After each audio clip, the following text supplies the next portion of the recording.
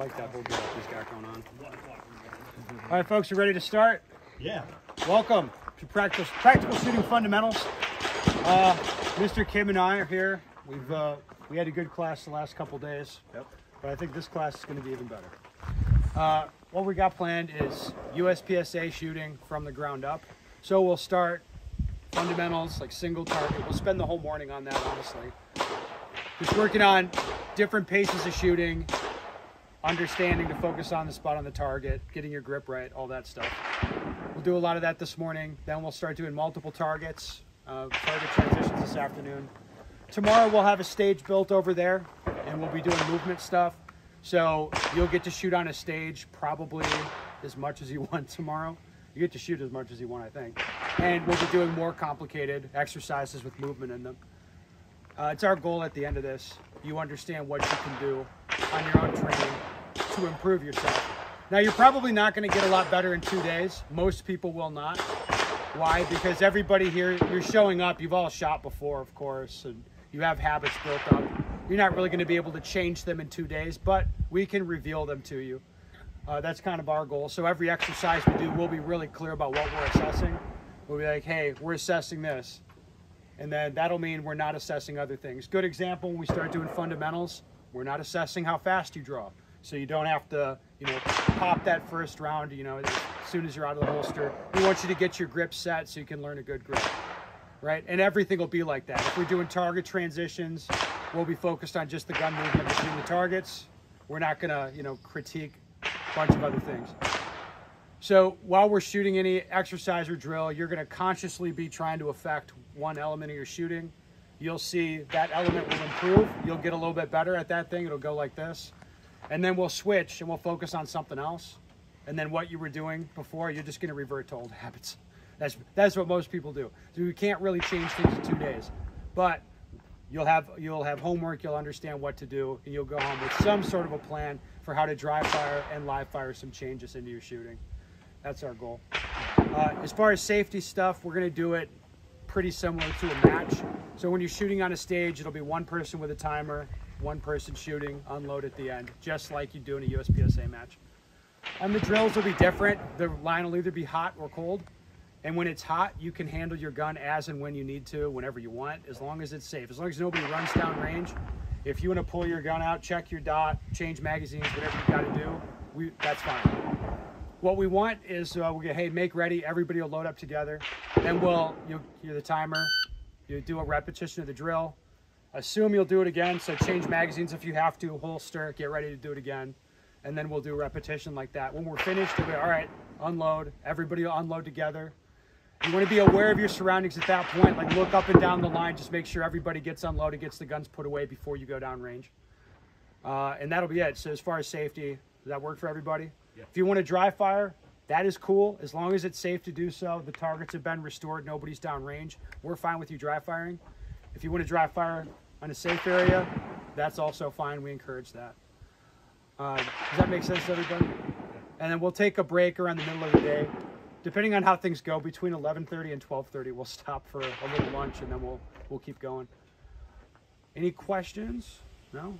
All right, well, we're going to be here today, so grab up guns, ammo, we'll head down. I'll demonstrate the first exercise for you. Gather around.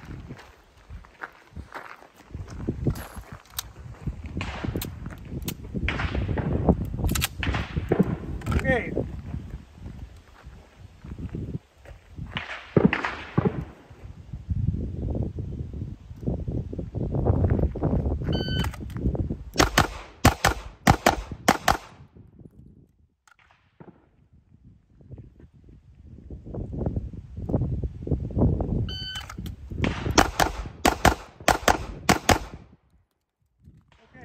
So as you can see here at the toad, I'm going to draw the gun. There's no time limit for that part. I'm going to look at a small spot on the target, the gun comes up, and then when I see my sight there, my grip's what I want. I'm going to fire a pair of shots out as fast as I can pull the trigger. I'm going to let everything settle down, then fire another pair, and so on for a total of 4 pairs. What we're assessing here is really how the gun behaves in your hands. Okay, so why don't you come on up here, guys. Come on the side where you can see my gun.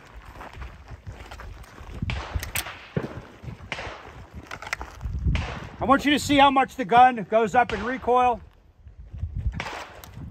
This grip sucks, right? Yeah. Okay, this sucks. I agree. Right? So as you can see there, as I was pulling the trigger, the gun climbed up in recoil, and my second shot went up high. All right? This isn't like a pass-fail thing. This would be like, that's good that I'm testing that. All right, I see what my gun's doing, and then what I want to do is improve my mechanics. So change my hand placement on the gun to get the gun to behave the way I want. I'll show you now the most common problem we're going to see. Watch my hand here.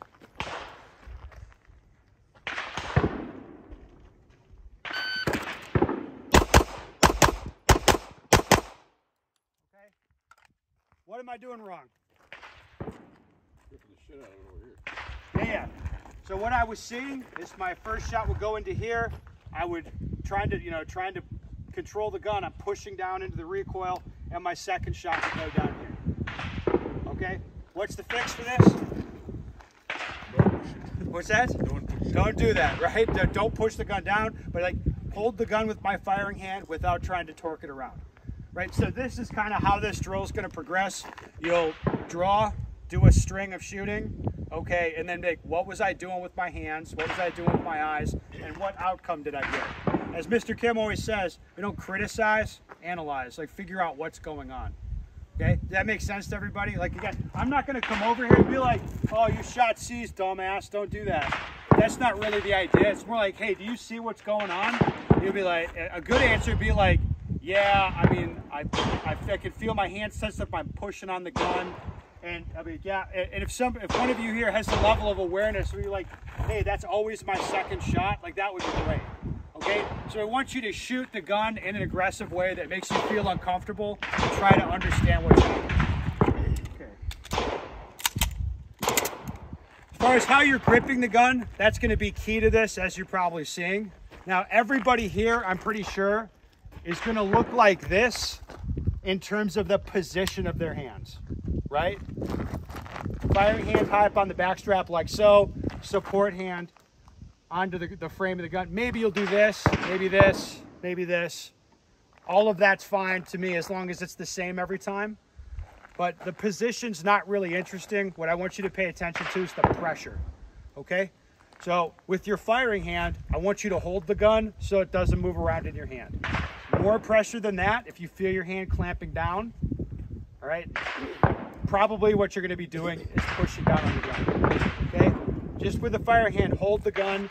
With my support hand, with this, I want to clamp onto the gun, crush into the frame to make sure that the gun is not coming up off my hand. You should never, while you're doing this, feel the gun slipping around in your hand at all, right? It should be locked into position. Does that make sense? So if you feel this, something is wrong. We need to get some surface on there to hang on to. You need to hang on to it tighter. Something has to change. That's not cool. Okay? What we want here for an outcome is that your grip comes up. It is consistent. Like it's the same every time. The gun's behavior is the same every time. Meaning whatever my sight, let's in my case, whatever my red dot does, if it's doing this, it does this up till like 1 o'clock. Whatever it does the same thing every time. If you see your sight doing this, what's going on there? Grip's changing. Yeah, like something's changing and it's you doing it, right? It should, whatever you're doing, it should be consistent. The gun should be like a machine. Really common things that are going to happen, right? As you're shooting, your firing hand's just going to clamp down more and more and more as you start stacking on more rounds. Okay, so you want to avoid that. And then a lot of times people's support hand just loosens up or just kind of leaves the exercise. All of that stuff is bad, right? Whatever you're doing, it should be the same every time. Okay, does this make sense to everybody? All right, so once again, at the tone, draw the gun, no time limit for that part. Get a grip that you're happy with. Then it's pair, pair, pair, pair. And at the end of it, what matters is not so much where the bullet holes went, it's that you understand what's happening. Any questions? All right, our plan is... If you're already getting really nice group size, because you shoot better, then go faster. Make yourself fail because you're trying to go faster than what you're comfortable with. Yeah, exactly. We want to push you as much as we can. We'll start up close. You'll shoot like 40, 50 rounds. reload, we'll back up a line, shoot 40, 50 rounds. So you're gonna shoot a lot of rounds on this, and after a little bit, you'll start to, I think, understand what's going on. Okay, let's get to it, guys. If you wanna line up, grab. You're not gonna bite. If anybody bites, it'll be gold. Okay. All right. Notice we're seeing a lot of hits that are low on the target, right? Not like out of the A zone because we were pretty close, but a lot of hits low. Now, intuitively in your brain, you think, well, the gun recoils up, so when I shoot fast, errant shots go up. But that's not really true, is it? All right, Mr. Kim is gonna show you a little exercise to help explain why this is the case. Yes. First of all, I want to demo one thing. So some of the demos Ben did, what you remember about the teacup, the mechanics was terrible, and you remember how the shots were going all the way up. I'm going to demo one more time, but with a vision control. I'm going to look at that paster and tell my body, hey, I want the dot there, and once it's broken, the dot goes away. I don't care. I'm going to keep looking at that, and I want that return there. I want the dot return there, and then as soon as it returns, I'm going to fire the next shot. But look, again, I'm going to teacup, terrible mechanics.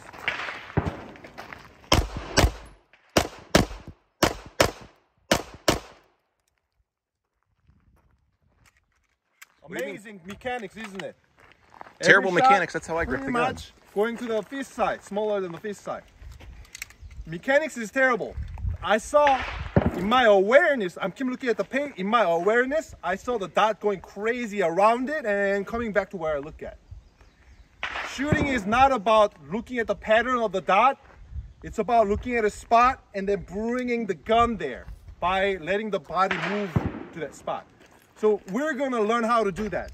The drill called one-shot return is what we're gonna do in our demo. Could you let me pause it? Oh, I'll get you the timer. So I want you to watch the muzzle of Kim's gun. Look at the muzzle. So for this exercise, at the tone, he's gonna fire a shot. Then he's gonna return the gun to the black paster spot, okay? He'll do it right, then he'll do it wrong a few different ways, then right again. All right, stand by.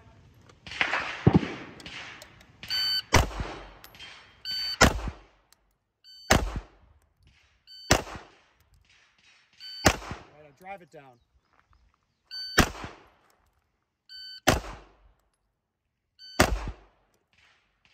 All right, now be lazy.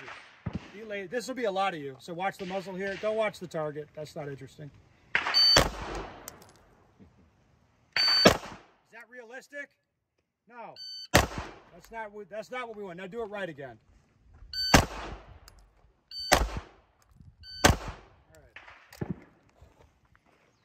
Notice, when it's done right, did you see, after the gun was down, did you see any like realigning things?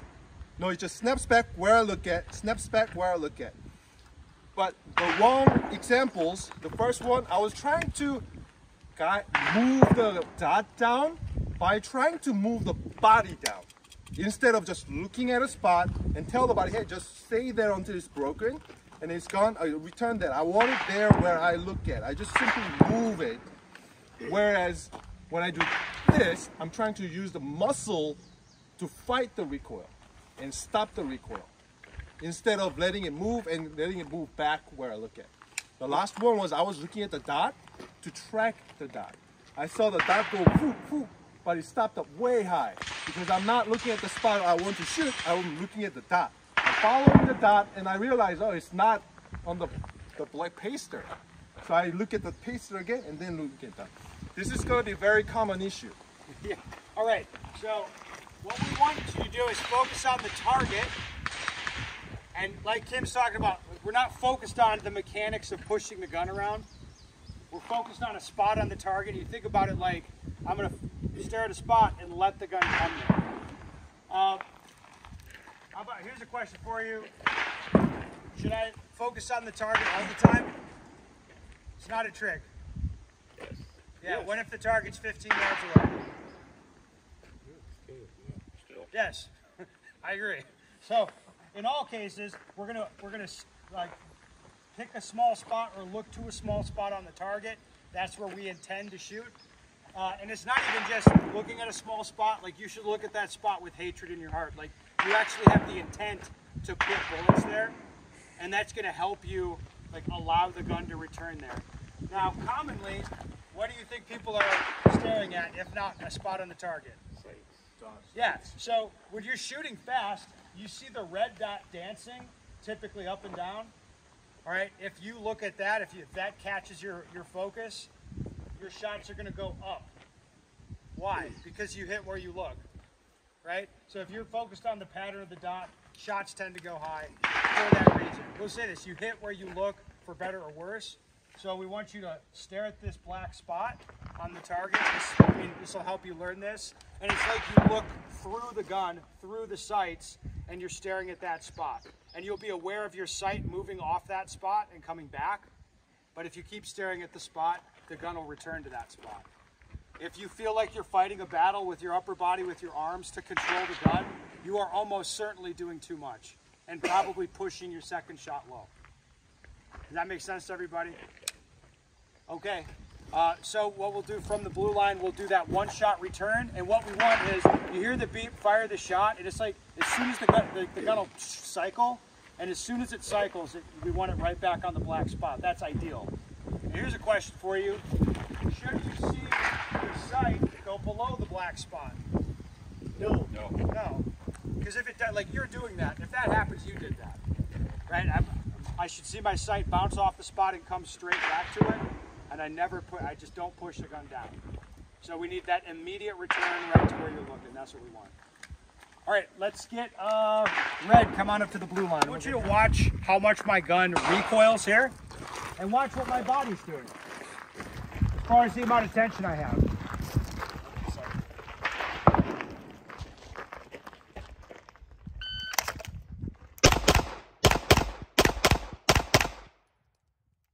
Okay, so good outcome on target, right?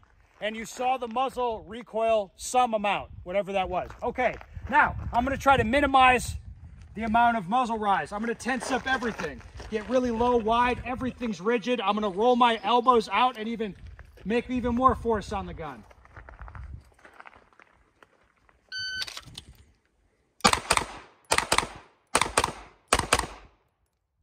All right. How much less perceived recoil did you guys see? None. It didn't really help, did it? Much, I mean, not as good of an outcome on the target, of course. I mean, I didn't perceive a big change, and that's pretty normal. Okay, what's the point with this? What we care about is that the gun behaves predictably, like it does the same thing every time. It is consistent, it keeps doing that, and it's durable. It doesn't change. The more rounds I shoot, nothing changes. That's what I want to see.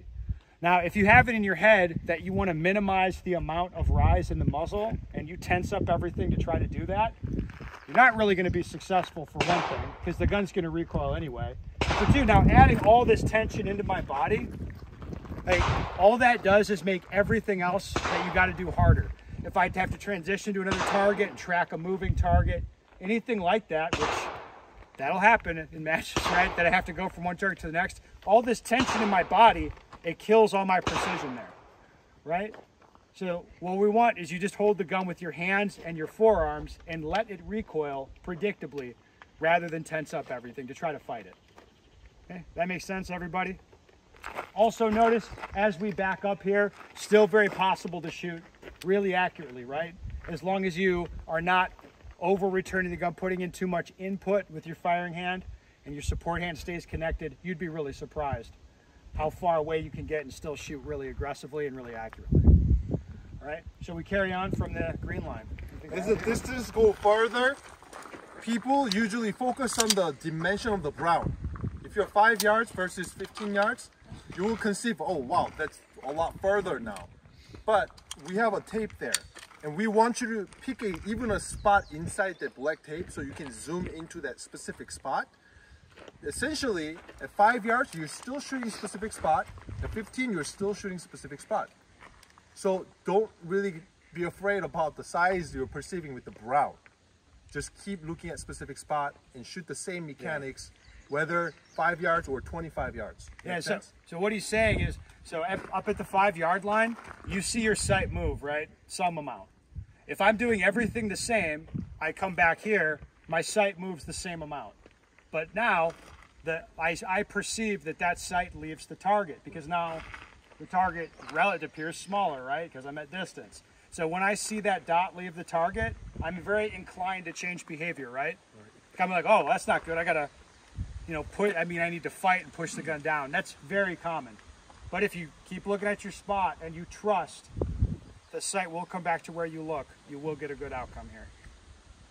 All right, let's get back to it.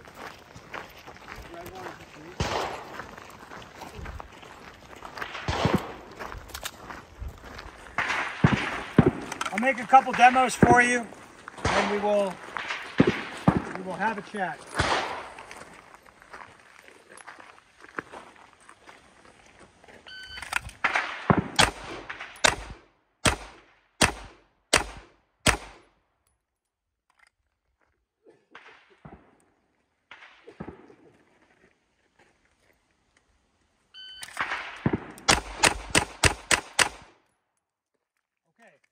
So the second thing is what I want. The first thing is what I don't want. Okay, what we were just doing, Kim and I, we call that predictive shooting. So what we ask you to do, if you remember, you look at a spot, see your sight there. Okay, you're gonna fire a pair about as fast as you can pull the trigger. Okay, you're backed up at distance, at some point you get to where that's not gonna work for you anymore, right? Whether that was, I think everybody could do it from this yellow line, but maybe we could go back to the blue line, like a lot of you wouldn't be like, yeah, I wouldn't do that in a match, that kind of thing. You're going to have some limit to your ability to shoot that aggressively, where you still see what your sight's doing the whole time, but you're shooting faster than you can react to what it's doing, right? So I'm kind of committed to going boom, boom. Like, I'm committed to that second shot before I pull the trigger. That's kind of what happens. Nobody's fast enough to see the sight return, process that, and then decide to pull the trigger. Nobody. All right, that's why it's predictive shooting. Based on training and experience, you understand how the gun's going to behave. Now, when you get to a point where that's not going to work for you, that you do it distance, high-risk shot, like a little head box at 10 yards, something like that. When you need a higher degree of accountability, then you're going to see your sight and then consciously choose to fire a shot for each one, right? All right.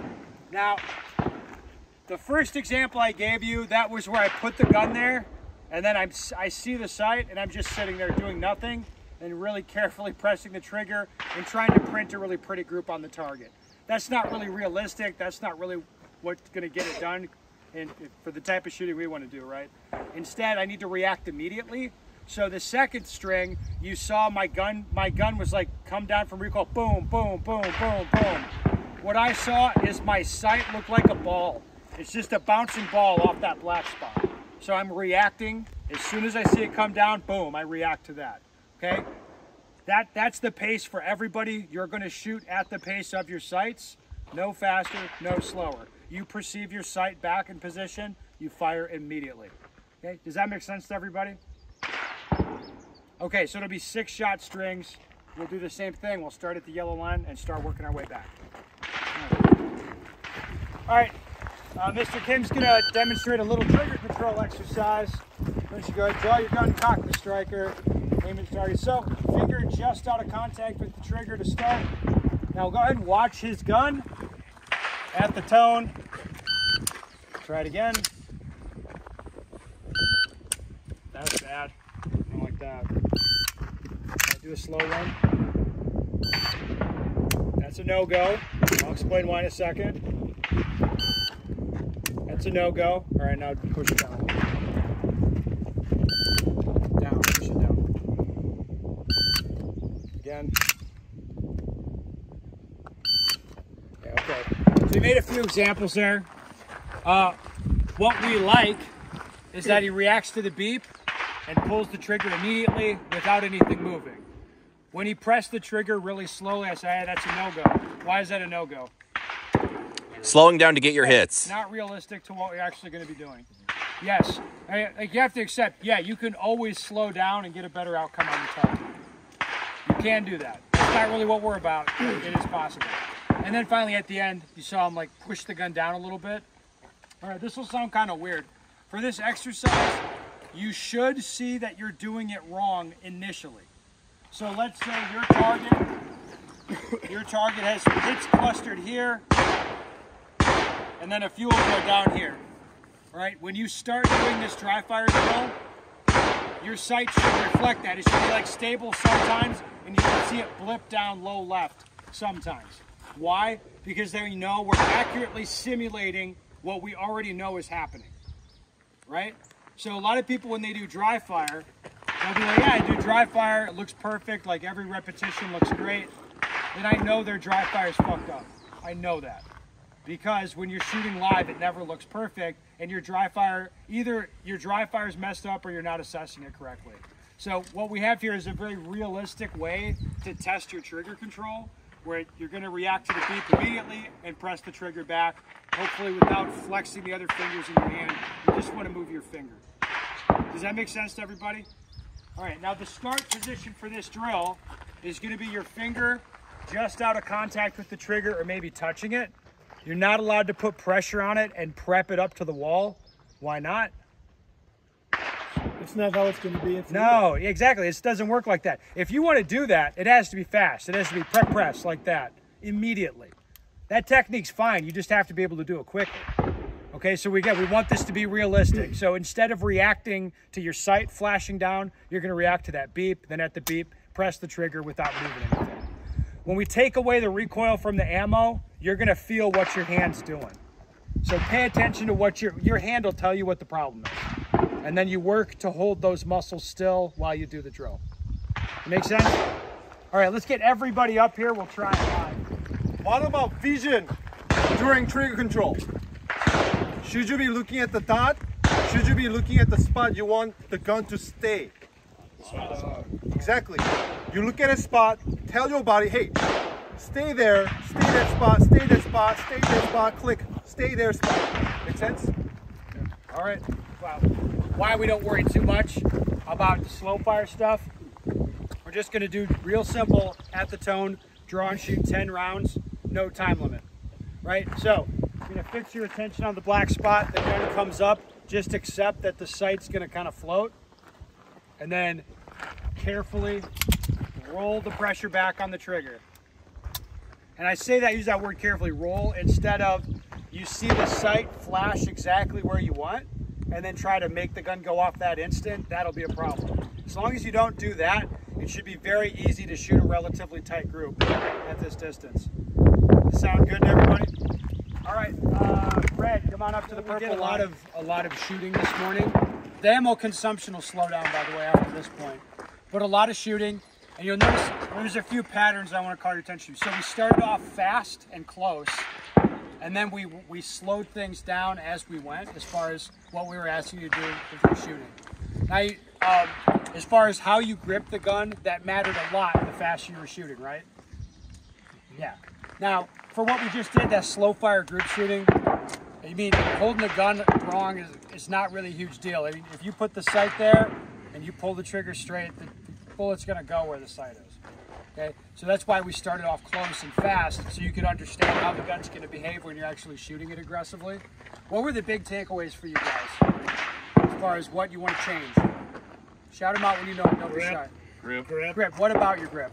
One is I got to relax my right hand and grip tighter with my left. How many other people have some version? Like, that's most of you, right? That's the common stuff. You say, hey, I'm doing too much with the firing hand, I'm pushing on the gun, my support hand's not doing enough. That's most people. Especially at this speed. Yeah. So that's when you start out fast and you're like, holy shit, yeah, I got to really hang on to this thing. Yeah, that's important stuff to pay attention to. How about the visual focus point? These black spots, did you find that was helpful? Yes. So what you'll find is, just for your own training, if you move on with this is a crutch. This will make you get a better result. You know what I mean? If I put that, like, rounds will go there. But, so you don't want to have it there all the time. But using it occasionally, it helps you. Oh, okay, yeah, if I focus on that spot, in my head I try to project a little spot onto the target. In my mind's eye, like a little black spot to look at. Like that you'll find helpful. Also, the other thing I like about training with these is it gives you a really nice reference point so you can see how the sight moves in relation to that spot. And once you guys start understanding, like, oh, I should never push the gun below that spot, that helps clean up a lot of issues as well. Okay, but think about the big changes that you want to make, right? And what I'd ask is, you go do that in dry fire. If you're the guy who's constantly, like you can see here, I'm tensing up my firing hand side a lot here. I do aggressive dry fire to learn. I do aggressive dry fire to learn to keep my hand relaxed while I'm doing it. Right? Again, doing it slow is not really going to help me, because all of the things have to happen fast. Any questions about what we did before lunch? Me or Kim? Anything to add? One thing, usually when I tell the training group members, usually when they first join, usually people get the focus, the whole year I tell people, hey, the whole year, focus on your vision. And I usually tell them, hey, for 3 up to 6 months, you're gonna still struggle. And then after 6 months, regular training with your vision focus, you're gonna get more on-demand performance going up higher. Make sense? There's only 2 things about truly looking at spots on every target, and second, putting that aggression we were talking about.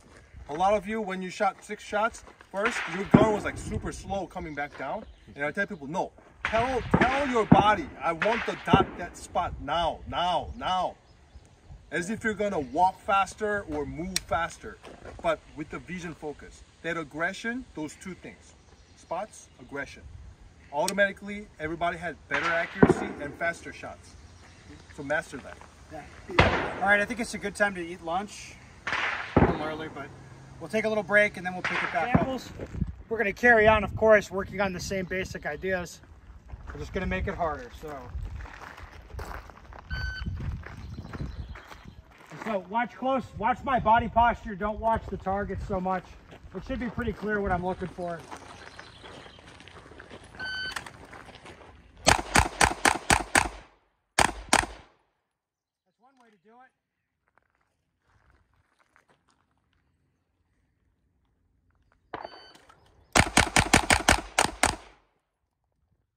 Okay, so what differences did you note between those 2?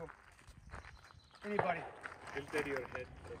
Yeah, so the first time I wasn't trying to be subtle about it. I drew the gun, I was actually looking down. What was I looking for?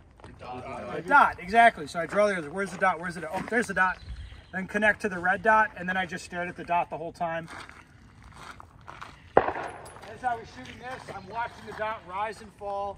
I'm waiting for it to fall all the way back down before I shoot again. So it wasn't that aggressive, predictive shooting that we started on this morning. I was just sitting there like very reactive to the dot, which is not necessary at this distance. When I transitioned to the target in the back, you see there was a big delay, a big pause. Why do you think that was? Because you weren't looking at the target, you were... Yeah, I'm staring at the red dot, like, red dot go over there. Kind of like staring at the pointer, the mouse pointer, as I move to the icon or pointer or whatever that I'm interested in, right? I want to look where I want to go, and then the pointer comes to me. The second run, I did it properly. You saw my posture was different, head stayed up. Gun came up to me, looking at my spot. Then I just shifted my vision to the target in the back, and when I saw the dot there, I went ahead and shot. All right, the second thing is what we want. So to say it a different way, you're gonna draw and shoot this close target here pretty much as aggressively as you can, right? You might tense up your firing hand. Your support hand might come out of the contact with the gun, causing you to tense up your firing hand. You might tense up your shoulders. You might stare at your sight as it dances. Right? You could do any one of those things or all of them. If you don't do any of them, that's way better, right? Because it makes it easier to transition to the target in the back. So that's really the test here. That's why we're shooting 6 rounds on the close target. It's to try to build up tension or like get you to stare at your sight as it bounces. We don't want any of that shit. Just want to look at the spot, the gun comes up and shoot. If I do everything properly, it's very easy to shift my focus to the target in the back and the gun will go right to it. Does that make sense to everybody? Okay, so the red and blue groups from this morning, that's dead. We're just going to shoot half of you and then shoot the other half, if that makes sense. Anything to add, Mr. Kim? That's on it, so. I'd rather be cold or hot. Yes. So we had that's a nice drill, right? You'll get to try it again. We've got a couple of simple little concepts to explain. So first thing we'll do is confirmation. So you probably think in terms of like aiming. So aiming, I'm gonna aim at that target. I put the gun over there. Okay, we line it all up. All right, cool. Then shoot. Does it look like what you'd see in practical shooting? No, you don't see like that. All right, the why not is if you train consistently, it only takes 2-3 weeks usually of consistent practice. You're going to develop an index. So I use that word for it. So if I look at a spot, I draw the gun, I grip the gun the same way every time, and when I put the gun over my intended target, the sight's more or less lined up. The dot's basically where it needs to be. So when you're shooting at speed, at practical distances, typically you're not really aiming, you're more confirming what you already think you know, right? If I look at that spot with the intent to shoot it, as soon as the gun shows up there, the gun's probably going to be lined up. I just need to quick confirm and then go ahead and shoot. So to highlight this, Mr. Kim will demonstrate. We're going to start with the gun down at a 45-degree angle, so the red dot out of your vision. We want the gun at full extension, not like this. So extend the gun, 45-degree angle. At the tone, the gun will come up to his vision, so he's not going to start staring at the dot. He's going to be looking at his intended target. The gun comes up to his vision. When he sees the sight appropriate, he'll go ahead and pull the trigger. All right, so we'll start on the back target. The back target, I want confirmation 3, Mr. Kim. All right, so gun down 45 degrees. Yeah, look at your spot. All right, so watch his gun. Watch when the shot breaks, okay? Stand by. Again.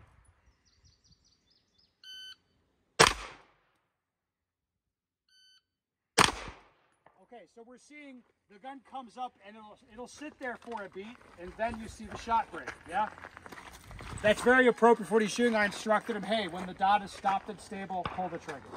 All right, now we'll do the close target, and this will be, I want you to react to the color of the red dot, Mr. Kim. All right, stand by. Again.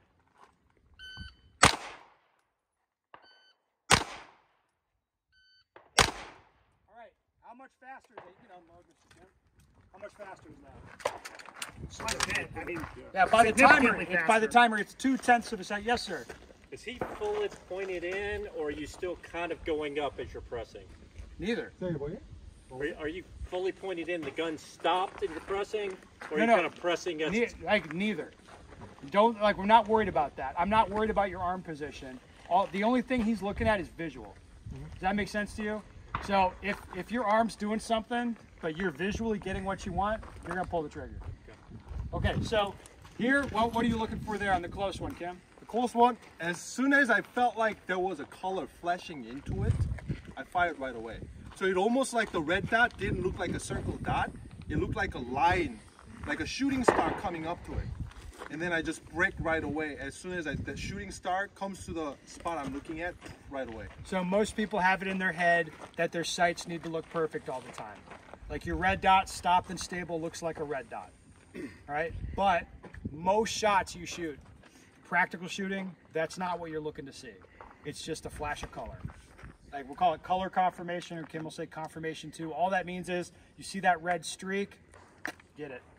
I mean, and you can see how much, stack that up over 10 targets engaging, that'd be 2 seconds. 2 seconds faster just shooting when you see red instead of having the dot look perfect. So it's important to understand this concept. So everybody here will just repeat what Kim did. Gun starts down a 45-degree angle. Your vision will be fixed on the black spot. At the tone, gun comes up. We'll do the back target first, and that'll be basically try to make it look perfect, make the dot look like a dot. At the close target, red, smash. How many guys shooting irons? Is it? Yeah, just one iron sight guy. Okay, so for you, front sight through the rear looks pretty much perfect. In the back, and on the close target, if you see red through the rear sight anywhere, send it. The biggest difference between the close one and far one, when I'm shooting the streak, my vision is still focused on the spot. In the very first time, I saw the flash, but not strictly coming up straight. It was actually on the side. It was looping around from the side. But my whole conscious is I'm gonna try to keep trying to move it there. I'm gonna move there. But as soon as I saw the streak coming into it, I fired right away. Right. There was a grip issue, so I fixed the issue, and then you see the pattern going on, more central. But even if your grip was so bad and the index was off, if you see the flash, your whole conscious thing is always move there, and then you see the streak coming into it right away. There's no real time to adjust anything. But confirmation 3, you want it stabilized on the spot where you look at. If you saw it somewhere wrong spot, you have to bring it, like make quick adjustment, stable, boom, right away. All right, does it make sense to everybody? All right, let's get half the group up on the okay, so just to reiterate, to make sure everybody understands, just that flash of color, like that worked, right? Kind of surprisingly. Now, there's two things I want to drive home. We're still focused on a small spot. At close range targets, I'm still looking at a small spot, but I'm going to react to something very gross. Okay, so it's what most people do when they want to go fast in a USPSA match. Like, how many of you have seen some like B-class dude squirt a bunch of bullets on close targets and it's fast, but they're everywhere? Yeah, that's it. That's normal. That's the normal pattern you see. Is like dudes are like, oh, go fast. No, you're going to react to the color. Sure, it will be fast. But as long as you direct your attention to a small spot, like if I miss this spot a little bit and the red streak's over here, then yeah, I'm still going to be close enough. So that's what's hard for people to understand is that you're just reacting to a streak, but still driving the attention to a small spot. It's very difficult to do.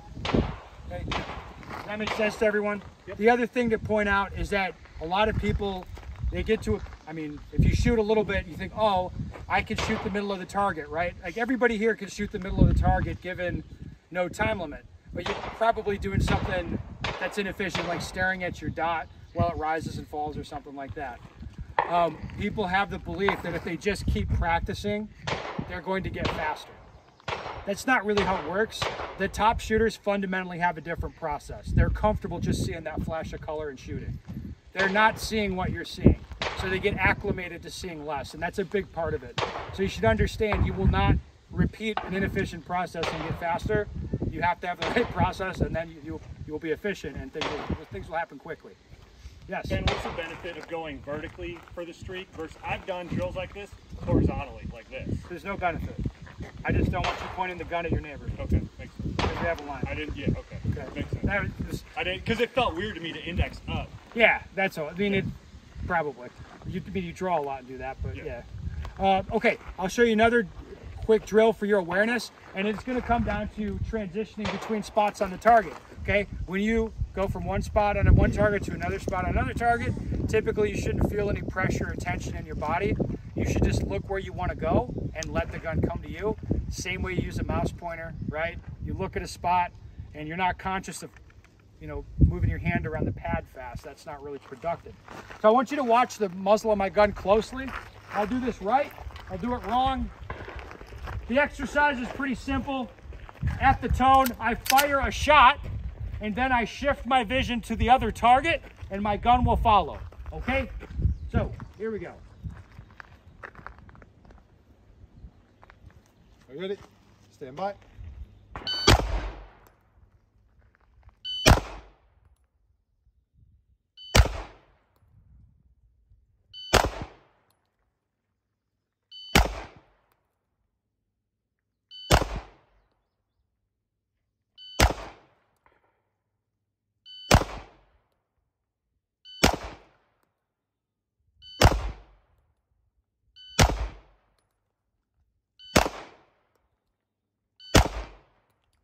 Okay, so I did it correctly for a few repetitions, and you saw it was not very dramatic, right?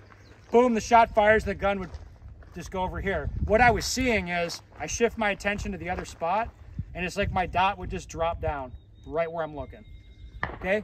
Then I changed things up. You saw the gun go recoil, come back, and then move. Boom, recoil, come back, and then move. That's a lot of people do that.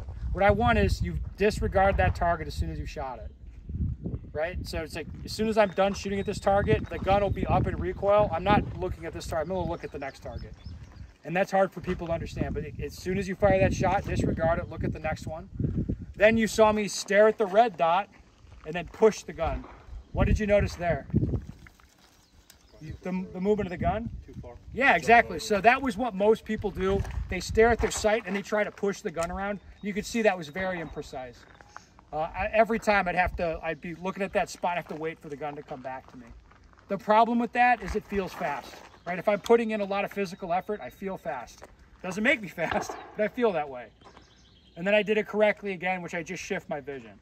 And what you're gonna do is this, the drill I just did, I want you to do it, and I think you'll see like, oh my God, it's like effortless when I do it right.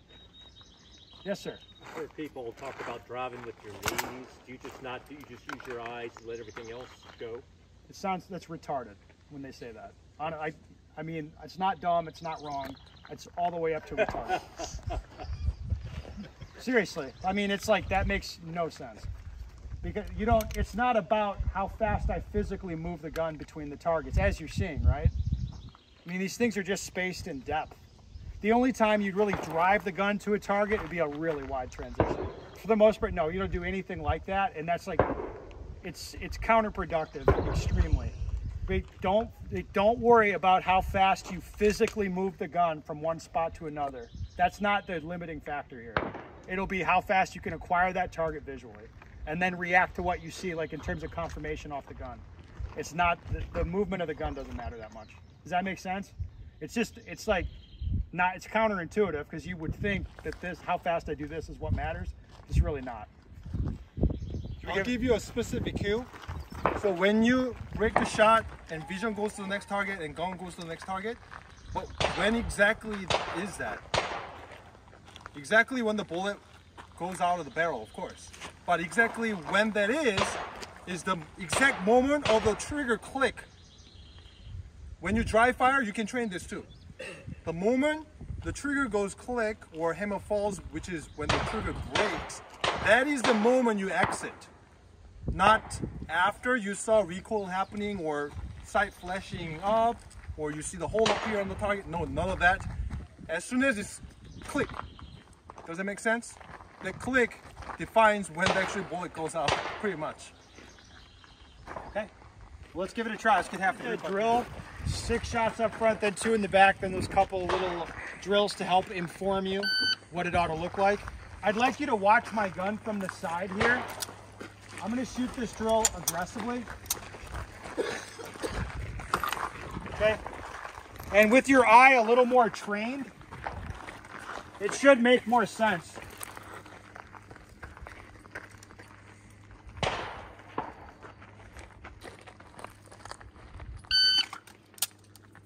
right, gotta load it.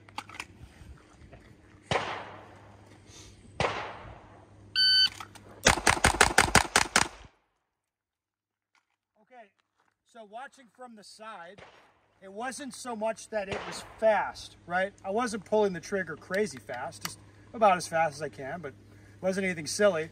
But when the gun came up, as soon as it hit my eye target line, I see that flash of red, start shooting. And then you didn't see a bunch of shoulder, when I transitioned, I just looked. And the gun, it was like no drama. The gun just went boop, like that. So that's what's gonna make you fast. You have to understand. It's not more tension in your shoulder. It's not trying harder. It's like, you know, as soon as I see red, I'm gonna react. As soon as I'm done with that target, I look at the other one. I'm not gonna throw the gun over there, I'm just gonna look at it. Does that make sense? Like with your eyes trained a little better, it's like you have to understand that is where speed's gonna come from. And This is Ben's analogy. If you are using a computer and you want to move the mice, you look where the mice pointer should go, just look at that spot and then bring that mouse. You don't just throw the mouse with the muscle or try to move the whole body with it. You don't do any of that. You just simply move the arm and let it follow where you're looking at. you guys have all seen high-level shooting, I assume, on the internet. Do the top guys look like they're trying that hard? No, that's why it's so frustrating. Yeah. Yeah. I mean, they run like rape apes, you know, like with the movement's really dynamic. But the shooting is their body posture, everything about it, they typically look very relaxed. And this is why. That's like relaxation equals speed. And mobility. We got a nice target transition exercise for you.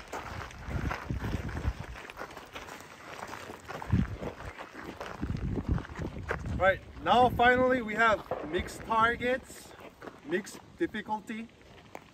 So I'm gonna demo first, and then a couple issues a lot of you guys are gonna have.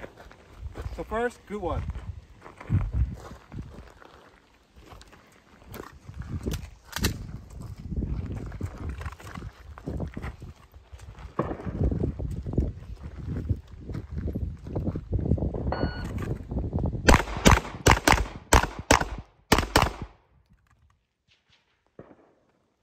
pace, a little bit of pace change. Far target, controlled. The medium open target, a little sporty. Closer, no shoot, risky target, controlled.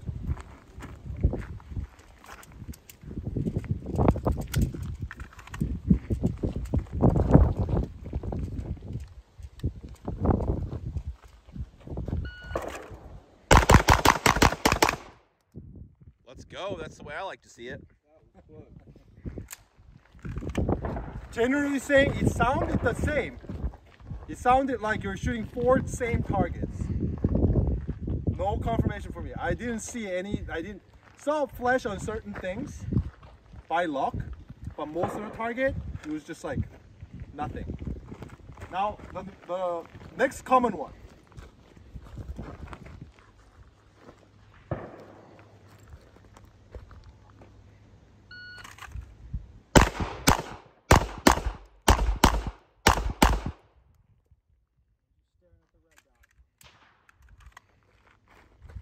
First shots went pretty okay, but every second shot was going up high. So what was I doing? Sucked into the dot. Sucked into the dot. I feel like, oh, I need to track the dot. I'm gonna focus, follow the dot. That was what exactly was happening. This transition drill just challenges, just keep looking, guiding everything with the vision, and just seeing the appropriate amount as you break the shot. Make sense? Yeah. All right, so let's talk a little bit about what is appropriate for each target. So this morning we did that aggressive predictive shooting. We started with that. We did reactive shooting like dot press, dot press. We did it at different distances, right? So you should have a good idea of what your capabilities are. Okay, so this is where we're gonna ask you to make choices. Good example, this back target here from the blue cone. How many of you are comfortable flash a red predictive pair? Would you do it in a match right now? So yeah, a few of you. That's what I'd expect. Most of you, I'm expecting a no. That's good. That means you're paying attention. Okay. What about this target? Feel comfortable with that aggressive predictive shooting pair? It's a bit closer, right? So it's like you're going to decide how you're going to be comfortable attacking each target, and we want to see you do that. For everybody, when there's a no shoot here, that's going to kind of dictate that you shoot reactively. We want to see you shoot reactively. Meaning, you drive your vision to a small spot, dot press, dot press. Now, it's very difficult for people to fundamentally change the way they're approaching the targets in the same string, right? That's why we intentionally just mixed up the distance and the target configuration. But we want to see you approach it in a way that's reasonable for you, given your skill level. So we don't want to see that crazy predictive pair on this. I want you to see you do like aggressive shooting where you can, and then switch to reactive shooting where you're going to have a problem. Does that make sense to everyone? Also, it'd be helpful to do a dry fire iteration. So watch as I go through this dry. I'm not going to pull the trigger or simulate the shooting. So I'm going to look at a spot, gun comes to me. Look, look, look, look. As soon as I see my sight flashing and I would be shooting, I just react by going to the next target. Now, this way, it'll be pretty easy to tell what you're doing wrong. So if it looks good to me, I'm just gonna, hey, I'll go faster. How's that look, guys? Don't be shy. I won't be shy with you. Yeah, it's like choppy. What I'm seeing is the dot comes in, slashes all over the target. So it's like, yeah, I'm going fast, but I gotta relax my shoulders, be visually precise, so the gun actually stops properly. So that's the game we're gonna play. Go as fast as you can until you start running into a problem, work through the problem, and then go faster. That's what we're looking for here. Does this make sense to everybody? Okay, sorry, one other note. You'll notice we took away the black spots. Yeah, you don't get them anymore. So you actually have to project that spot for yourself. We're not just gonna shoot at brown. You're always gonna look to a small spot on the target. All right, the way this will run, we have 3 zones. We divided up the range with yellow cones, green cones. You're gonna shoot from the blue cone. You'll do 4 or 5 repetitions every turn, then unload, and we'll paste up the target. So you can just rotate through and shoot all the scenarios. They're all a little bit different. We don't care if you shoot left to right, right to left, or in order that doesn't even make sense. That's not what we're assessing. We're just looking at how the gun moves between the targets. Any questions? Okay, well let's get to it. Okay, we worked on a bunch of simple concepts today. The concepts were simple, executing them, not simple. So, like we said, this exercise we just did with target transitions, we kind of worked out a lot of those same points. Predictive shooting, reactive shooting mixed together, picking out small spots on the targets, and then managing your body tension. It's very difficult to do that stuff, right? But some of you guys are starting to get it, where you're getting your hands to cooperate with you, you're actually picking out spots. And you could see when you shot well, it didn't feel that fast, did it? That's the hardest thing I think for people to get, is that their perception is not reality.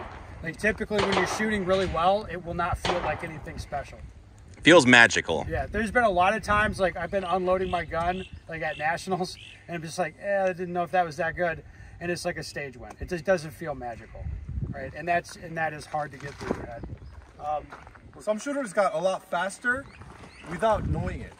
Like I told, it was a lot faster than the last one. And one of you guys said, it didn't feel like it. Here's the thing, depends on where your vision is, you get more information on that area. So if you're on interstate, looking at a mountain and a car passes by in between it, versus if you look at the car, then car seems slower. You experience that? Depends on where your vision is. Some people may say, hell, when I look at the right spot, everything slowed down. It didn't really slow down. Your just visual processing speed went up. Yeah. So master that. All right, well, we're going to pick it back up tomorrow. We'd ask if you help us police up the trash and put these stands away, and we will get out of here. We'll be back shooting 9 o'clock. All right, welcome back for day 2. Today we're going to be focused on moving around, especially on stages. So we have a stage here. You're going to do a lot of runs on the stage today, most of them dry, and then plenty of live ammo too. We're going to be focused on how you move around, like I said. So I'll give you 4 rules as you're training on the stage. They're going to help you. And then, like I said, as you go through it dry, we'll be critiquing you, try to help you move around better. So first, we didn't discuss it all yesterday, but stance. This is what we want to see: feet spread apart, knees bent, ready to move. Think about it like this. Like, oh, hey Kim, we're going to let's race to the back part. Ready? Okay. Okay, on the beep. So you see how he's standing feet together like this, and it's very difficult for him to get out of position. Whereas if I'm serious about running a foot race, you could see I naturally lower myself down and get ready to set off. That's what we want to see when you're shooting. So when you come into position, we want to see you feet spread apart, knees bent, like a shortstop or a fighter or something. You're very mobile. What'll happen if you stand like this, as many people will, it's like, oh, I want to go over there now. So you'll look over there, you'll kind of coil up like a spring, and this back foot kicks off, and then you take off. And then it takes, you know, a substantial portion of a second to get yourself ready and then go. So we don't want to see that. We want to see you stop in position like this, like ready to get moving. That's what the habit should be. It's easy to say, it's hard to do, especially when you're worrying about shooting. So a lot of our focus on our exercises today will be getting into that stance and then making it a habit that you always stop, ready for the next move. So for all of our drills over on the live fire side, we're going to start and stop just like that, and we'll be pretty rigid when we critique that. The next thing, we want to see you do full power, full speed movement, and that's just so it's realistic training and you can actually learn to slow yourself down. Most people don't really train at full speed. Then they go to a match, and then they're all juiced up, trying to go fast, and they have overrunning positions, or end up, super tense or something like that. We just want to see you train full speed. A good rule for us is if you run this stage like twice, back to back, dry, you should be sucking air after 2 runs on it, right? So it's maximum effort, full power, full speed, but you won't be able to, you can't do 30 repetitions. Like that would be kind of training yourself wrong, right? It would be too slow just so you could maintain the pace. So we just want to see it, boom, as aggressive as you can go. And like I said, the key there is to learn to slow yourself down and control your body, okay? The next thing we want to see is gun up as you're coming into position. So as you can see here, you got 3 targets available. Everybody's going to have to come to the corner. What we want to see as you're running over here is before I get to the corner, 2-3 steps, look at the targets, mount the gun, build my grip, and I'm looking to start shooting as soon as I can.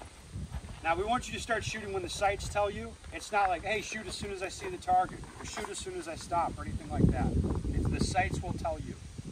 But you just got to listen. So like, when you look to a target, you're like, yeah, I want to engage that. You'll be looking for the wall in most cases. The gun gets mounted, and when the wall's out of the way, your sight's stable enough on that spot of the target, you start shooting. Again, easier said than done. The other thing we want to do is minimize extraneous steps with our feet. So I'll make a couple examples for you here. One way to do it. Other way. Like that. So you see that little hitch at the end? I just see my sights go like really disturbed. So we don't want to be picking up our feet and setting them down unnecessarily, especially as I'm standing in position and transitioning and shit like that. That is not great. So we don't want to see that stuff. So that's four things we're going to ask you to do at the same time, and it'll be very, very hard, as you know. Those 4 things, what we're trying to do with those is to bring you focus.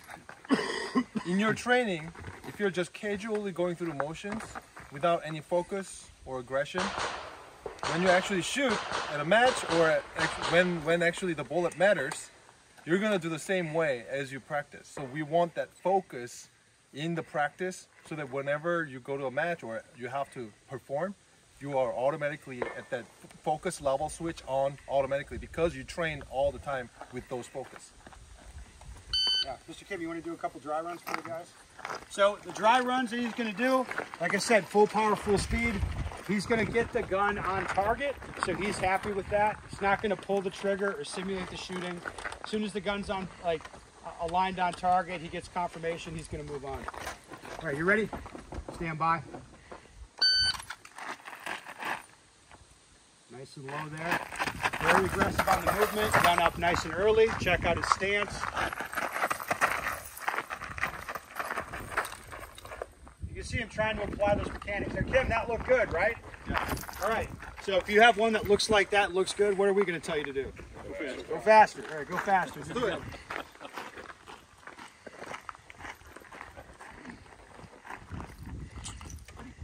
Stand by. You can just see how stable the gun is on target.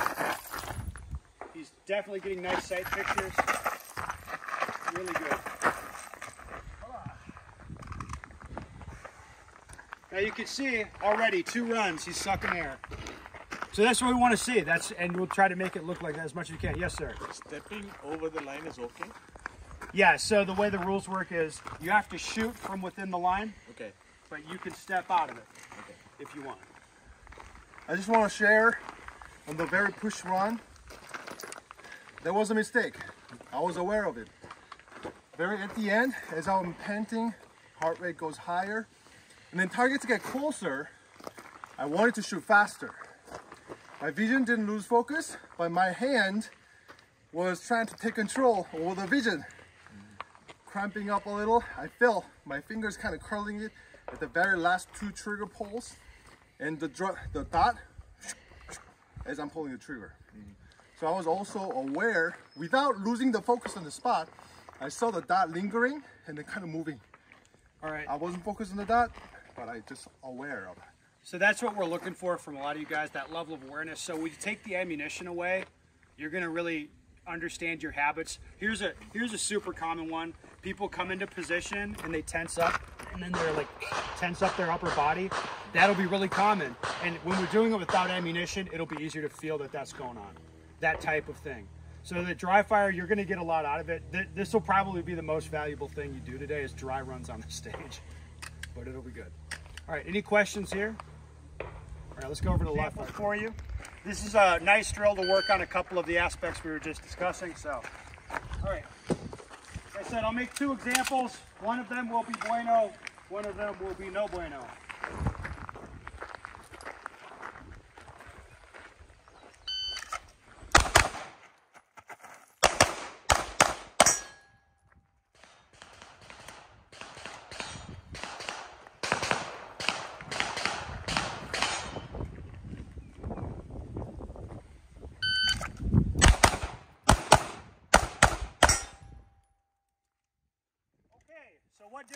did we see there? Gun was shot while moving. Yeah. So shooting while moving in the second example, gun stayed up. Yes, Mr. Rowe. First one here, you had your feet close together Yes. at the start. Yes, and you saw what it was like getting out of position. It was like when it's time to go, it's like, okay, I have to like pull the, well, you don't have to pull the gun in. I chose to pull the gun in to make an example of what things to not do.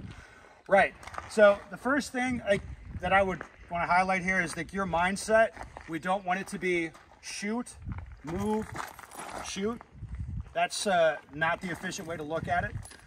It should be continual shooting, right? So in my head, I'm not even really looking at this. Like I don't think about like two different shooting positions. It's like, I'm gonna start here, shoot this one, look over here. I'll just let my legs carry me over, and I'm looking for my targets. I'm continually in shoot mode. At no point am I like, oh, I'm not gonna shoot, I'm gonna focus on movement, and then dismount the gun like that. It's continual shooting. From the side, it'll look like somebody has a rope on the end of my gun and they just pull it right to the next target. Doesn't matter if I can see it or not. We don't have much, much walking to do here. I'm gonna be continually in shoot mode, all right? Like I demonstrated, we wanna start and stop the drill, feet spread apart, knees bent. Obviously, they're not gonna start you like this most of the time in matches, but you start training yourself like this, and then you start doing like, start position like this, then widen out into your stance as you start a drill or something like that. So that'd be more realistic for what it's going to look like in a match. All right, so Kim. How about when we shoot on the move? How should we move our legs, foot? We're not focused on. We're not going to be like beating you up about how you step your feet. I think that is. How you, like heel to toe, toe to heel, whatever the term, you bring it on. They don't matter at all. Simply, you look at a spot where you want the bullet to go to, and tell your body, hey, I just want the dot stabler. Imagine if I gave you a cup full of coffee, hot coffee, and I tell you, hey, walk over there. Then in your head, you're not like, okay, let's go. But you're focused, look, stabler. You see, you're using that vision to tell the dot, I want it to stay stable. Because if you do this, there's a no shoot to catch the bullet. Yeah, so Kim, you're focused. It's nice of you to put that there. Yeah, focus really hard to be stable. Focus. Yes. Focus hard, or you're gonna get focused on the no shoot. Yes, sir. So as a general rule, when you're transitioning, especially when you've got this wide a transition, as you're turning and you're looking at the spot on the target that your dot is going to intersect with, I'm guessing you're never really looking through your optic. You're looking outside your optic, and your optic's going to come. That should be a huge no-no. So, like, the idea that I'm going to maintain awareness of my sight the whole time, that's counterproductive, right? Okay. So think the mouse pointer example, right? I'm not staring at the pointer the whole time. So if you hear somebody say like, oh man, I lost the dot when I transitioned or something, that's indicating like a low level of shooting, to be honest, because high levels, we're not interested in maintaining awareness of the sight all the time. Right? If I'm not shooting, I'm looking for the next thing to shoot, and I'm not aware of the sight, and I just trust the sight will come to that point that I'm looking for. Thank you. Yeah. If we see your head glued on the gun like this, Kim will hit you. Asian schooling and all that. Yes, you'll get it. Yeah. One thing I didn't understand from yesterday, but I didn't think about it until last night.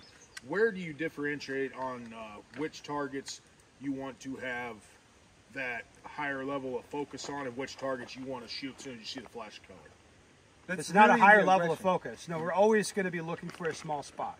Okay. Right. So it's like yin and yang stuff, right? So it's like always you look at a small spot. Okay. But what changes is what I react to. So if the target's 50 yards away, right, I'm going to look to a small spot on the target, and the dot's going to be stopped and stable and look like a dot. Okay. Before I start pulling the trigger. Right? Yep. If the target's close, I'm driving my focus to a small spot, of course, but that flash of color streaking near that, boom, send it. Does that make sense? The focus is the same. The level of confirmation is what we play with. Okay. Imagine in a faster paced shooting, I call somebody, hey, just try to make the dot bounce non-stop, never dot circle, but just bouncing. imagine that aggression is just same as if I have an iPhone and then drop it to the toilet and you have to catch your own iPhone. And Gotcha. you gotta track that and then snatch that. Just have those little slaves build me a new one. Yeah. That point. So during transition, as a dot, Sorry, Joel. the color flashing into Are you really the spot sorry, you're though? looking at, as soon as you see that flash right on that spot, you're snatching that with a trigger brake. Gotcha. Yeah, make sense? As soon as it comes back, hits that spot, bam again. Yes, that's that aggression and anticipation right there. All right. So just like yesterday, we got 3 zones here. A start cone.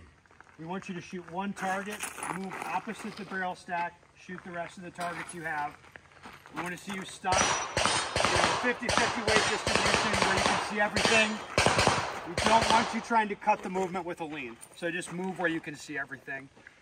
Then dry runs on the stage. So what the flow will be, you'll shoot the drill once, like one set of runs through here. We'll paste it, then you go do dry runs on the stage, fill your mags, come back here, run this again. And we'll just cycle through.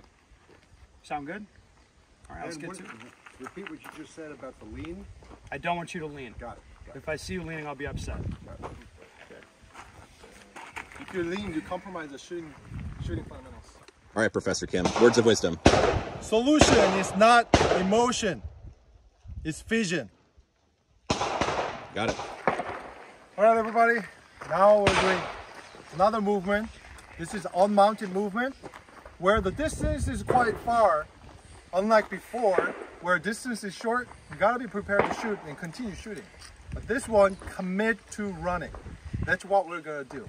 Before we get into that, like, what the real distinguishing thing for us in between mounted and unmounted is if you have the intent to shoot in the next 2 or 3 steps, you're gonna keep 2 hands on the gun.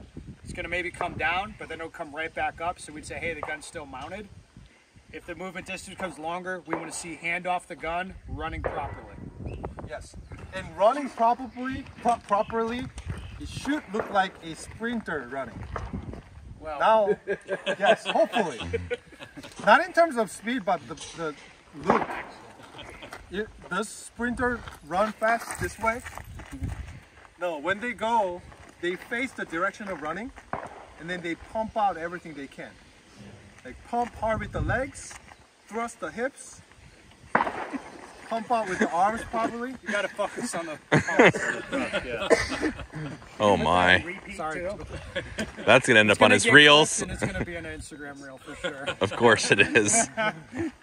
You should be as powerful and fast as possible while keeping the gun safe angle. That's all you need.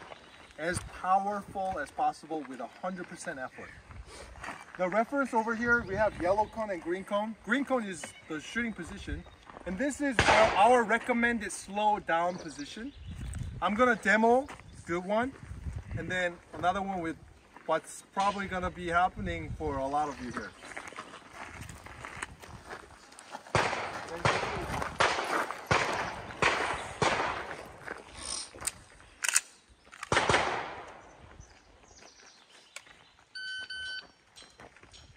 Are you ready? Stand by.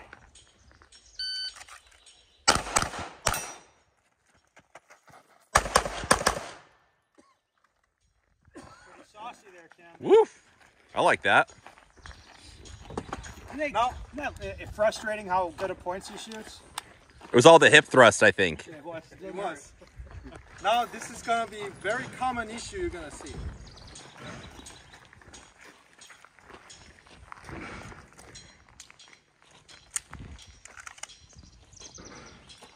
You ready? Stand by.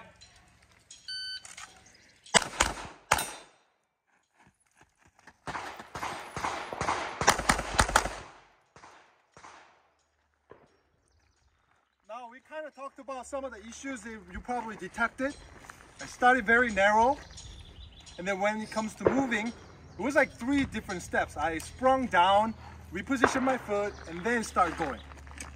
Whereas the first one, already wide apart, all I had to do is literally push out 1 step. First step, just move out. The second one was, yes, it was definitely a lot of delay.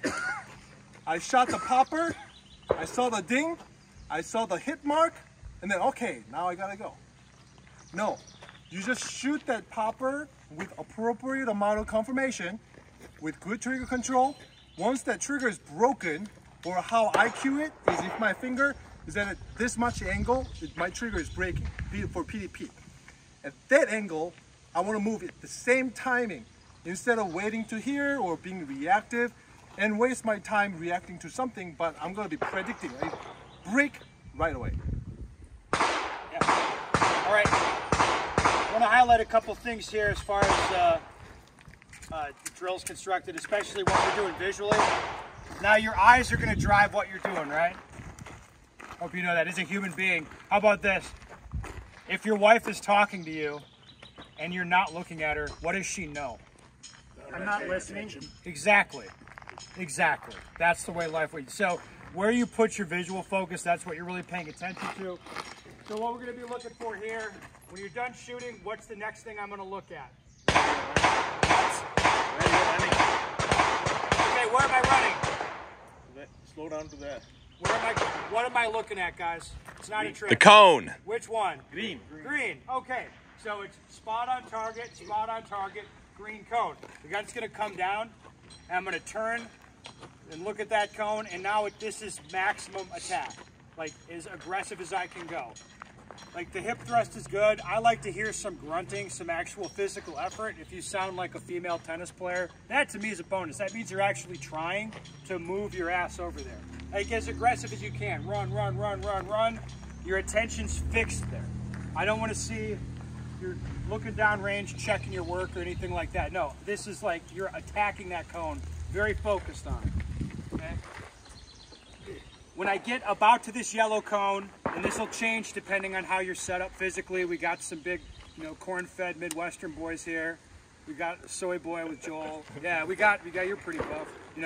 So depending on how you're set up physically, that'll change the breaking point. But around the yellow cone, now I'm gonna shift my attention to what? What's the next task? That's not green cone. Now where do I look? Target. Right. Nothing in between. There's nothing in the middle. It's like green cone. Okay. Target. Now at this moment, like I'm going to do 3 things at once. I have to decelerate. I have to build my grip back on the gun and visually acquire the spot I'm looking to shoot. Okay. So run, run, run. I get to about here, and now the focus switches. It'll be like, look where I want to shoot. Build the grip, mount the gun. To help me slow down, I like to think about taking short, choppy steps to help decelerate. And it helps to visualize kind of sitting back on my butt. All right? So I can decelerate into position. I'm going to start shooting when the sights tell me. All right? Does that make sense? Not before, not after. I'm not going to start shooting when my foot hits the ground or anything like that. The sights will dictate what's going to happen from that point. Okay, does that make sense? Okay, so that's what we're going to be paying attention to here, and we'll be switching to live runs over on the stage. Any questions? Okay, let's get to it. We're going to work on a little bit of shooting while moving now.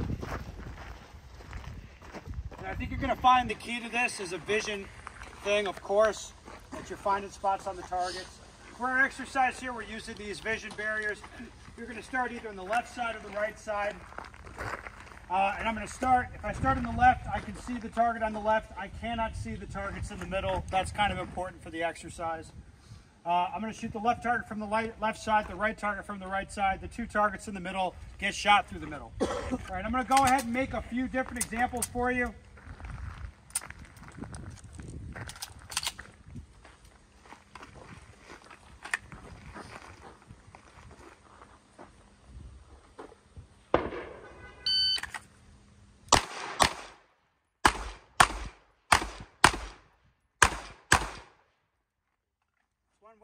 That's one way to not do it.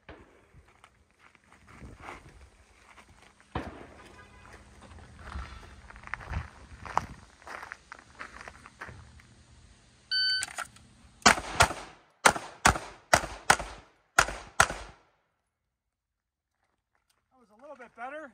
Not quite what we want yet.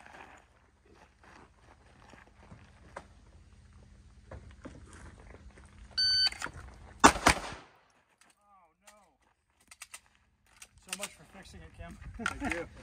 You're welcome.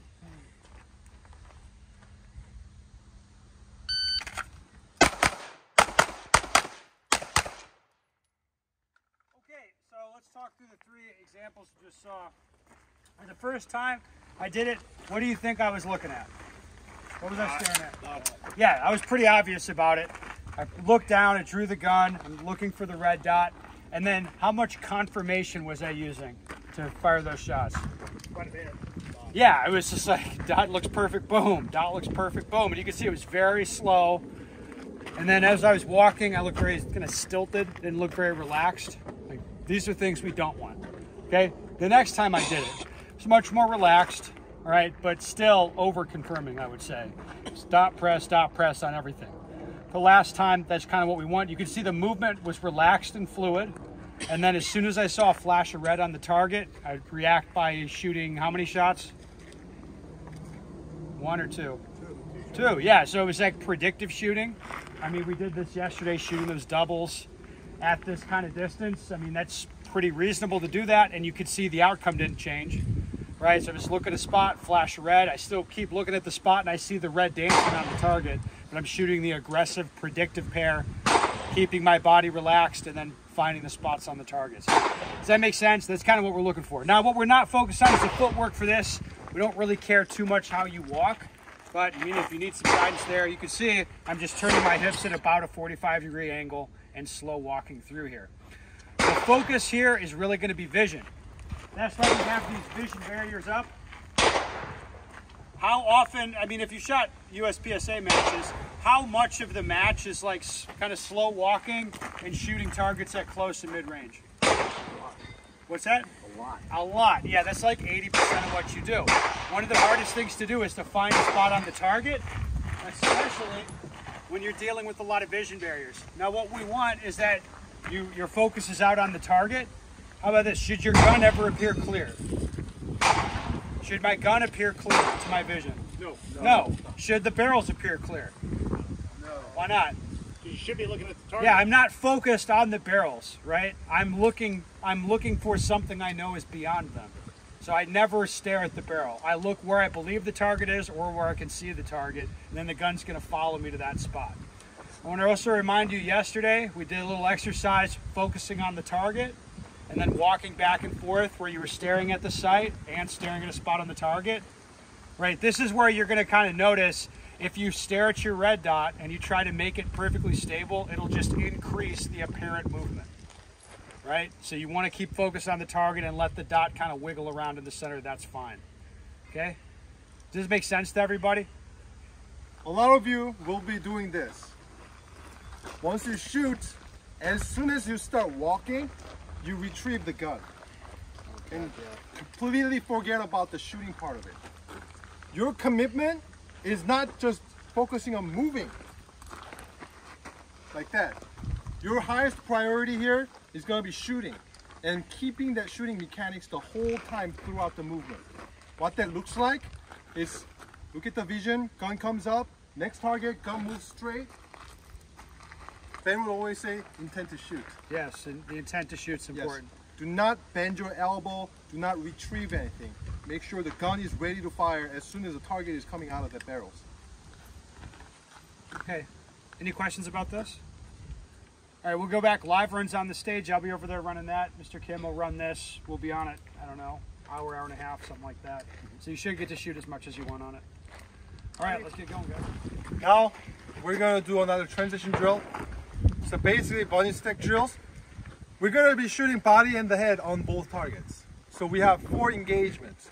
But as you just see it, there's the head and the body. So we should expect, it will probably sound a little different when you shoot the body and the head, yeah? Let me demo first.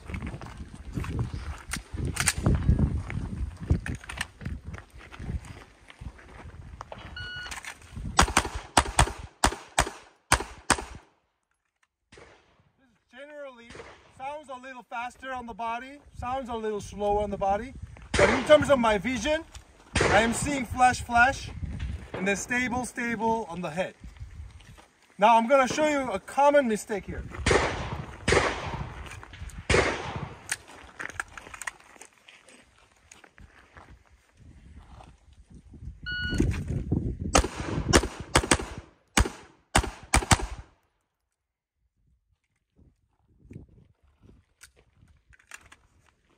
And another one.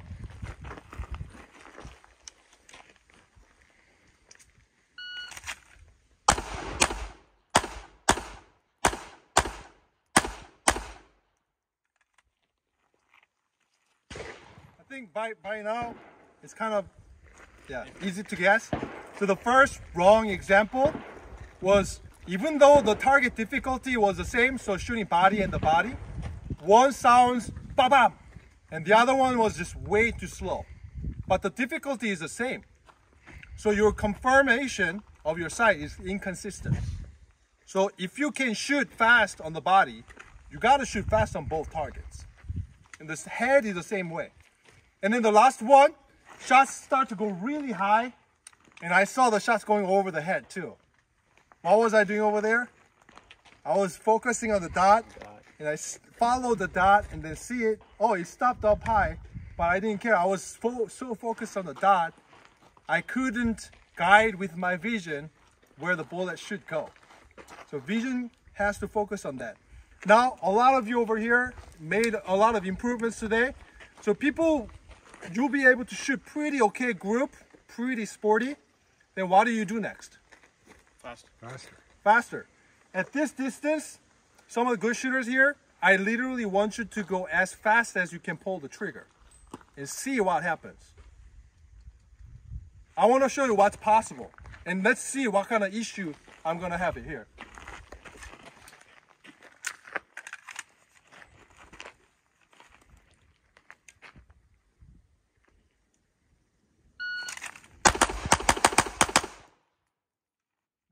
The issue there? You lost your vision on that second head box. Exactly. I started the first shots, very nice groups, and I start tracking the dot rather than visually guiding. Now let's try one more with the visual guidance.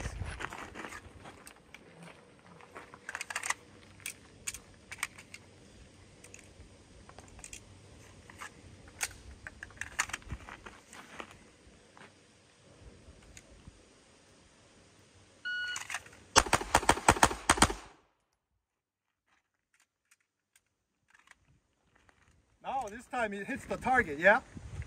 Pace didn't change, but what I changed is I'm focusing on spot there, spot there, spot there, spot there. Depends on the vision, the accuracy is totally different. All right, guys, just to emphasize a couple points here. Normally, in a match, if you slap 2 on the head box, you're like, yeah, that's good, whatever. We're actually looking for you to hit the credit card. Where should I look exactly if I want to hit the credit card? Where the A is? Top perf. We have, most guys have dots with offsets. 12 o'clock above the A. Give me a spot.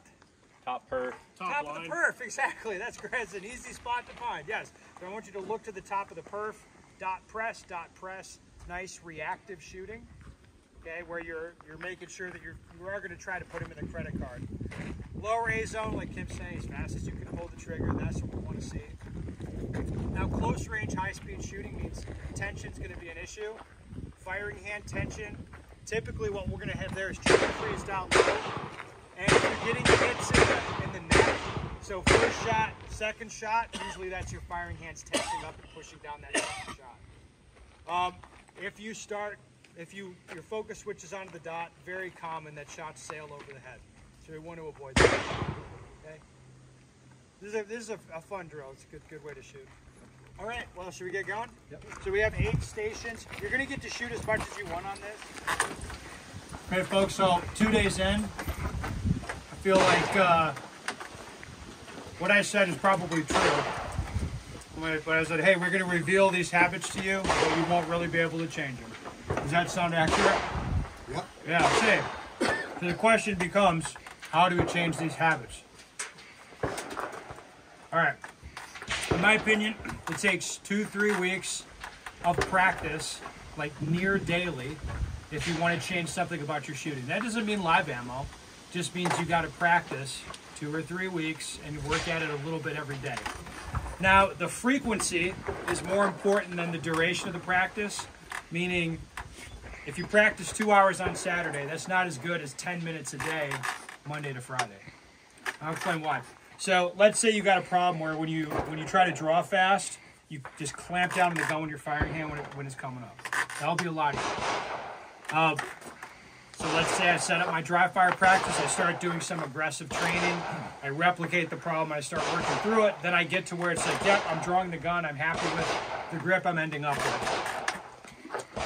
Every day that I fire up my practice, I think through, like, yeah, I got this problem, I'm like clamping down on the gun, you know, and when you think through what it is you're even trying to accomplish, that's like half the value of the training session right there. Then you do it a little bit, it doesn't have to be long, like 5-10 minutes, and then you'll notice like 2 or 3 weeks later, you don't really have to pay too much attention to it. You're just doing the thing you want to do. Okay, that's how you're going to actually change these habits. You're going to change it going to matches more? No, you're just going to repeat what you're already doing. Right? That's how that's going to work. And that's one struggle that a lot of people have is they want to go shoot matches. But as you're seeing here, like you don't really get time in matches to assess even what's happening. You're lucky if you know where every bullet went after you shoot a stage, right? Because you guys are scoring and pasting it up pretty quick. You don't really know what happened. So it's difficult to even assess what's going on. Now, shooting a stage here in a controlled environment, that's pretty useful, right? Where it's not, you know, it's not, like, it's pretty informal, it's pretty chill, and you can kind of shoot it a few times and explore a little bit. But this isn't very efficient for practice to set up a stage like this, is it? No, it's like not feasible for most people, and it's inefficient for other people. Right, so that means for practice, we got to rely on drills that are simple, that kind of hone in on those habits that we want to change. And like I said yesterday, is like, your dry fire has to replicate issues that you know you're having with live ammo. Okay, and when that's why I'll say, hey, if I'm the guy who clamps on the gun when I try to draw fast, like whatever that means to you, you have to draw what you consider fast and create that problem. If you just do it slow and don't create the issue, then as soon as you go to the range, like, oh, I'm going to draw fast now. Like whatever that is for me, I'll just keep doing it. So it's not about making your dry fire perfect or pretty. It's about making it simulate what's going on so you can work with it. Yes. About the training, outside training with the gun, you should try to train in a daily life when you don't have a gun. So for example, the vision stuff we worked on, we already talked a couple about, hey, if you're on a red light waiting for the green signal, just pick objects around you at different distances, 5-yard object, 12 yards object. Okay, that's the spot I'm gonna look at, that's the spot I'm gonna look at. And then your own cue, put the intensity in, spot, spot, spot as fast as possible. That was one thing we talked about. One thing, when I go to the bathroom at home, I have sometimes targets or sometimes an object. Can we pee on that regular dip pee thing? Like, see how far back we can get from the loop? Just get it in there. And if I fuck up a little bit, that's the janitor's problem. Yeah. Bring it back memories. So on the way to the bathroom, for example, kitchen, whatever, you pick an object on the way and use an air gun. You just look at a spot and then tell the body, hey, track that, track that, track that, track that. If it's not following you, it's either you're not really picking a spot and telling the body to follow it. Instead, you're following the arm. Or your shoulders are so locked up and tensed up, it doesn't move. It moves with the body instead of it moves and following the eyes. Make sense? Check the shoulder tension, things like that. This can be done multiple times a day. If you have a minute break, 3 minutes break, do this. You can't physically shoot as many rounds as some other professional shooters and expect to be good like that. But you can train small fractions here and there and then have a continuous build-up where some shooters do 3 hours per week, 5 hours per week, but stop that and they lose attaining knowledge. Does that make sense? Yeah. All right, guys, do you have any questions for us about anything we did? No? But just one question. How many of you felt like the vision was really changing your shooting? Everybody. Yeah, it's important. Yes. All right, we'd like to see you shoot the stage again. So if you'd like, you don't have to, but if you want to, let's go over there. Everybody can have a run through it. We'll see how we got on, and we'll tear it down and go home.